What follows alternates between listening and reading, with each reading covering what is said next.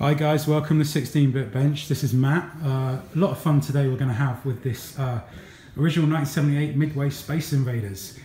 You can see there. The cabinet's in really good condition for its age. So I'm with Julian at Retro Rama, and he rents out all these kinds of things. So we've got lots of pinball arcade machines here, and some of them do need a little bit of work. So this Space Invaders has a power problem. It doesn't start up when it's powered on. And sometimes when it does start up, the screen's all garbled and there's all nonsense. And then about 1 in 6 or 1 in 7 times it will work normally. So what we're going to do is have a look inside, pull the board out, probably need to replace some components, and then come back the next day and power it on and see if we've got it fixed. So that's what we'll do. Right, so we're back in the workshop now, and I've got the motherboard from Space Invaders here. And we're going to replace a few components on it. So there are 2 boards to this system. We've got the motherboard, which is the lower one here, and then there's a driver board, which is the upper board. And they're connected by an edge connector, which you can see here. So let's just pull this board out. So on the motherboard, you've got the RAM and the ROMs and the RAM and the processor, and then some discrete logic. So a couple of passive components that we're going to replace. So in a lot of places are these tantalum, these smoothing capacitors. They're not tantalum ones, and they're just there to make sure the power goes around the board and doesn't have spikes in it and stuff. This little guy here has lost a leg, so we're going to be replacing that guy. It's this one. The others I'm going to leave as they are because they don't really, they're not essential components to the functionality of the board. If the power supply is good enough, then a lot of these don't really do anything at all. There's 2 tantalum caps on, well, there were 2 tantalum caps on this board. There's this little blue guy here, looks like an M&M, and then there was one here.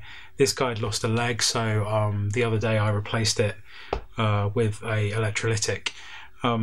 So back in the day, the reason they would have used tantalums on these boards would be because they're very stable. They don't vary in their values, and very reliable components.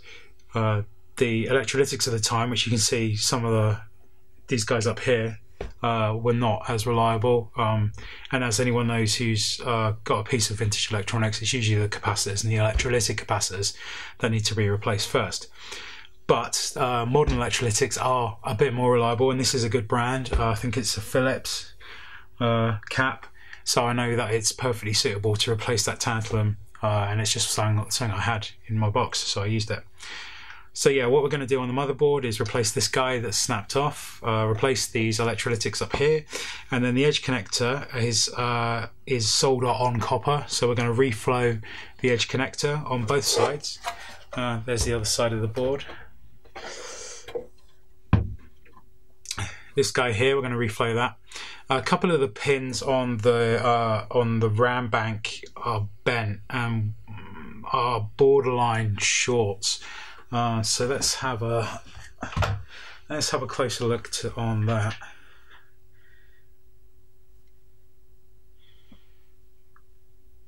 So yeah, up here you can see these pins are bent. They're close to touching, and that's just wear and tear really. The board's been removed from the machine. Probably someone pressed down on it when they were doing some work or something, and they just bent the pins on this first chip. So what I'm probably going to do is just go around, and these legs are longer than they really need to be anyway, if you can see the length there. So we're going to snip those.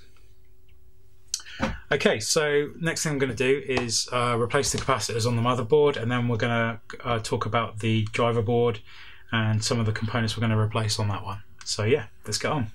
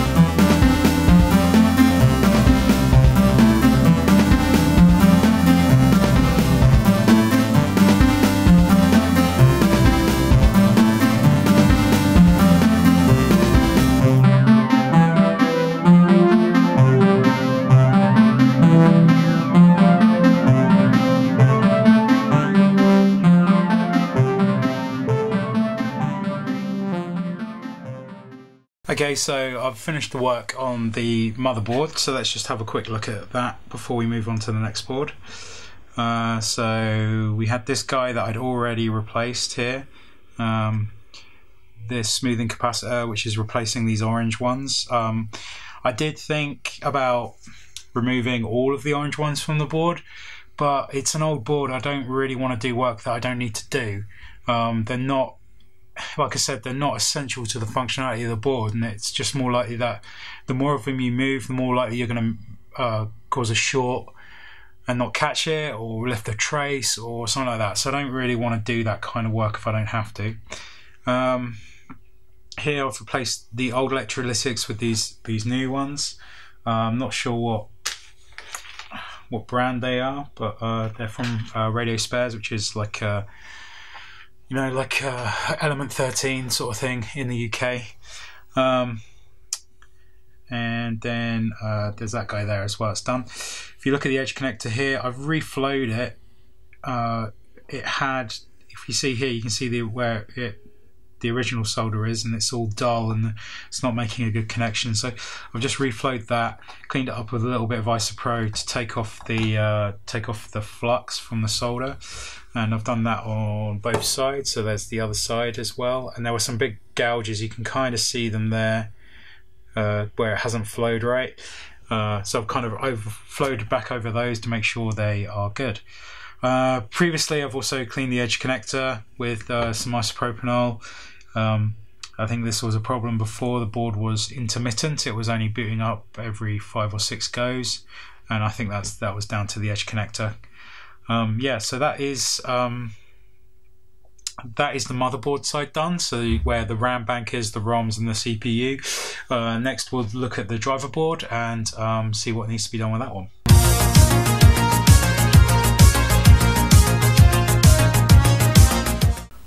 All we're doing is just sort of removing some of the components that are usually typical suspects, like the electrolytic capacitors. So these axials here, they're all going to go. The rest of the board's probably fine. So on here it looks like I've got all the audio drivers up here. I'm guessing this is the only potentiometer on the board, so that's probably volume. And this big heatsink here is over a transistor, which is probably just going to be the audio transistor.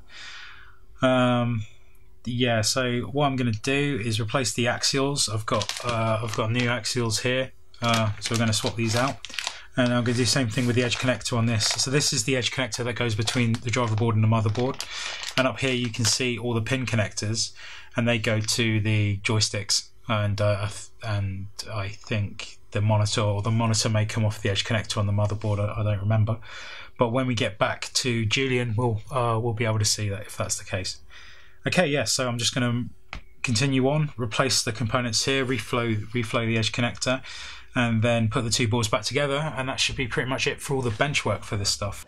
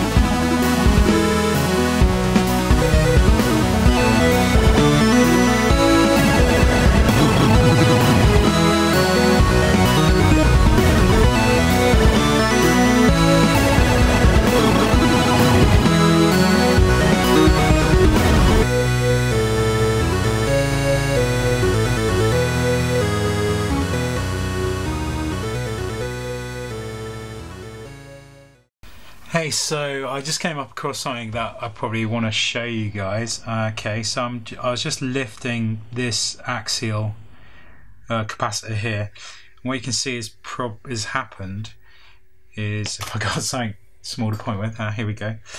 I've pulled the other side of the wire for that off, Now, that's not a problem here, because as you can see, this is an isolated via, so there's no trace coming off this side of the board. So that means that there's no electrical connectivity on this side of the board. It's all on the other side of the board, and on the other side of the board the traces are fine. So I got lucky here. Yeah, it was just a little disc of metal that just came away. Basically, it's old, and judging by the corrosion on the other side of the board, I think maybe this capacitor's leaked a little bit. So yeah, just to show you that, not a problem, but yeah, something to be aware of with older boards.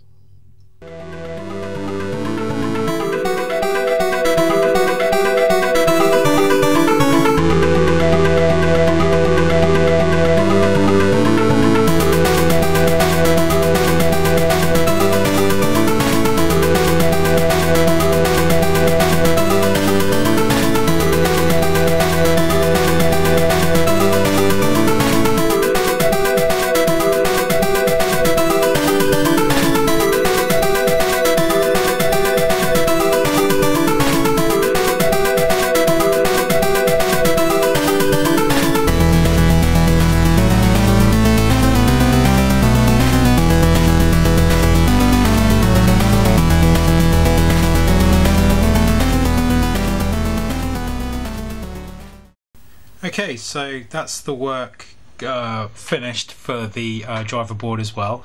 So let's just take a look at what I've done. You can see I've replaced the old electrolytic axial caps with these new Vichy ones. So there were 5 on the board. 1, 2, 3, 4, and this little guy hiding under there. 5. Managed to replace that one without removing the heatsink, which is a bonus. Nothing else on the board's really that much trouble. As I said, the board is ostensibly working. What I've done is I've reflowed the edge connector here with some fresh solder just to brighten that up a little bit, and hopefully that makes a better electrical connection when it goes back into the motherboard. So yeah, so now all that's left to do is reassemble the 2 pieces. And then go back up to London and put it in the cabinet and play it. So yeah, let's get on. Right, so this is the pair of boards reassembled. Not a major job, few bits that were replaced. Could have done a full refurbishment, so that would have been replacing all of these guys and probably some more of the passives on the driver board.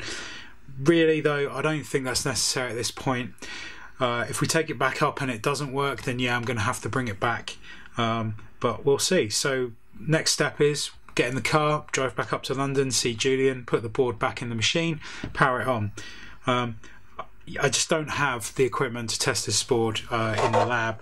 As you can see, it's not a jammer board obviously, because it's from 1978. And jammer didn't come around till 1985, so this is a bespoke midway connector.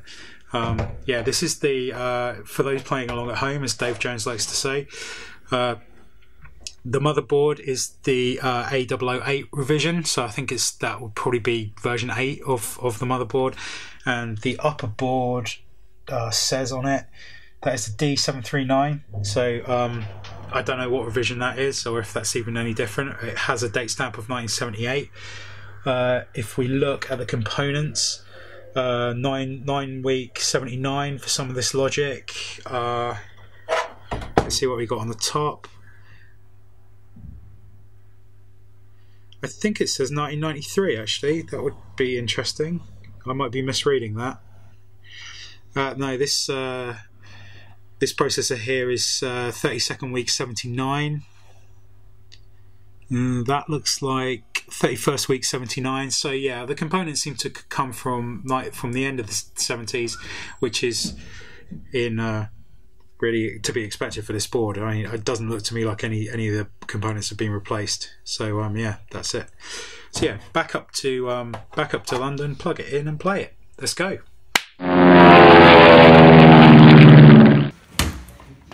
1 or 2 players.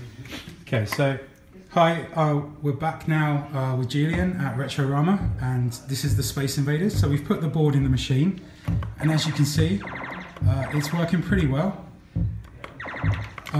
This is an original machine we have here. It's, Julian replaced the panel there with a newer one because the old one was rusty. But other than that, it's all original parts. You can just see in there. So I think the only thing really that could be replaced is the upper gel on the screen there. Everything else seems to look good. Okay, so let's go around the back and have a look at the board. Okay, so this is around the back of the machine, and here you can see where I've put the replacement, the board that I fixed in there, and there's the harness, and I think these are the controls there. And then if we go in, you can see the tube is facing upwards there. And there's the tube driver board as well. So as far as we know, these are all original 1978 components for this machine.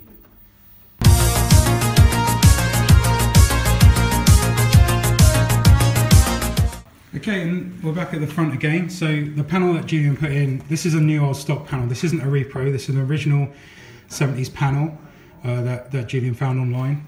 And yeah, so that is the Space Invaders repair. Just look at the side there. Oh, that's the old panel. You can see a lot of game wear on this. A lot of fun has been had on this panel here. There we go.